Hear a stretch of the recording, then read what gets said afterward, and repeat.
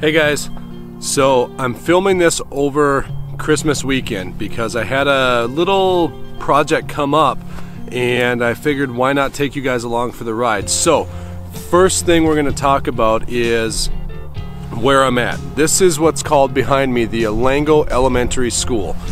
This is where I went to school from kindergarten through 4th grade. And what happened growing up, this school used to be K through 12, and then over time the school district shrank. There was less and less enrollment, and basically it was K through 5th, and then we'd go off to Cook School, which we're going to go see in a minute.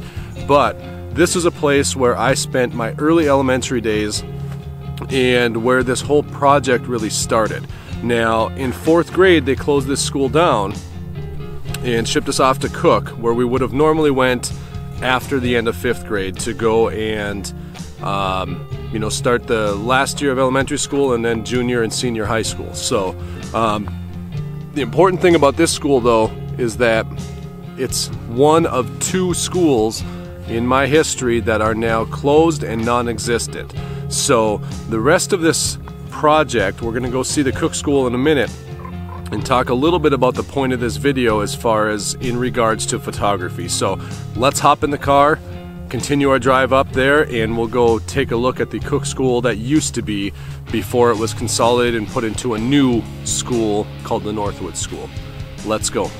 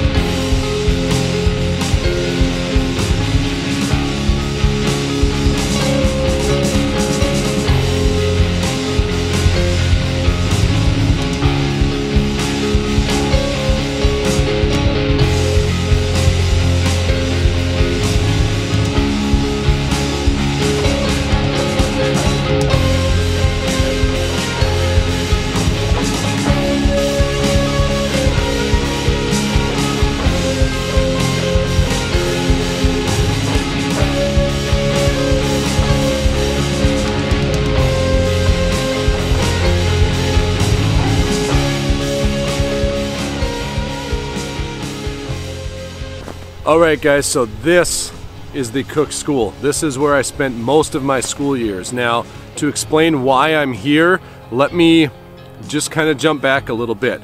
Earlier this week I had a question come in from a former student here who was a few years older than me, asking if I still had some photos that I had taken a couple years back, a couple summers ago, of this school. Now, as I mentioned in the last video, they had closed this school down after I had graduated a number of years after and consolidated the Cook School here with the Orr School and built a new one about partway between.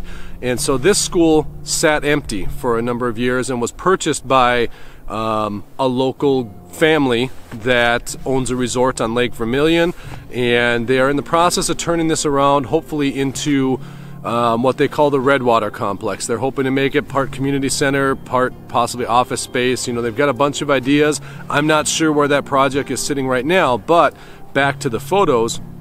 What had happened is that a couple summers ago, after the group had bought the school here, they started holding what they called the $1 Million Sale.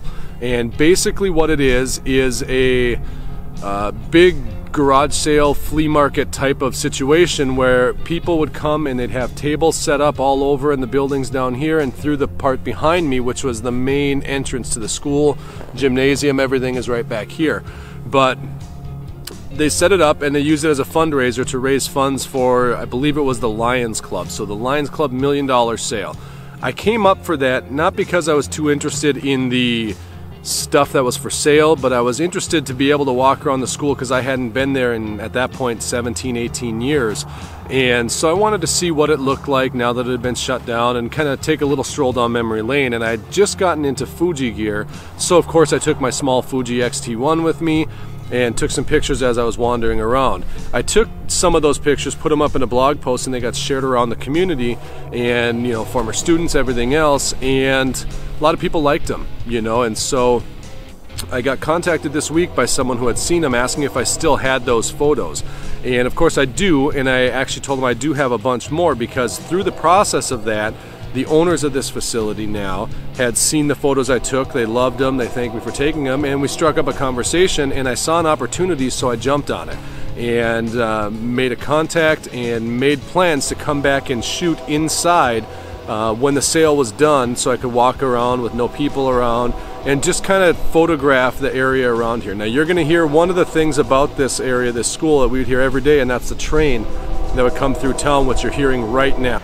Okay, the train is gone.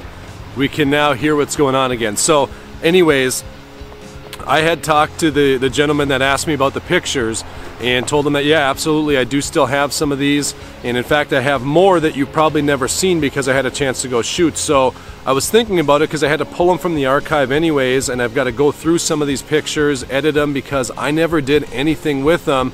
It came at a time of year where I got busy with things into the fall, high school senior sessions, all of that kind of stuff, and the photos just kind of got tucked away and forgotten about.